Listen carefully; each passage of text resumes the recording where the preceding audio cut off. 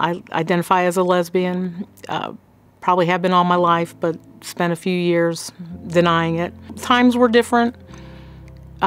It was just not an easy thing to kind of be out and proud as it is now. There's still a stigma. There's people throughout time have always made it difficult for people who were different from them. And Delta makes it so easy for me to be proud of who I am and to encourage it, to work with me, to accept me for who I am and the talents I bring to the job, not my heritage, my sexuality, but that makes me who I am.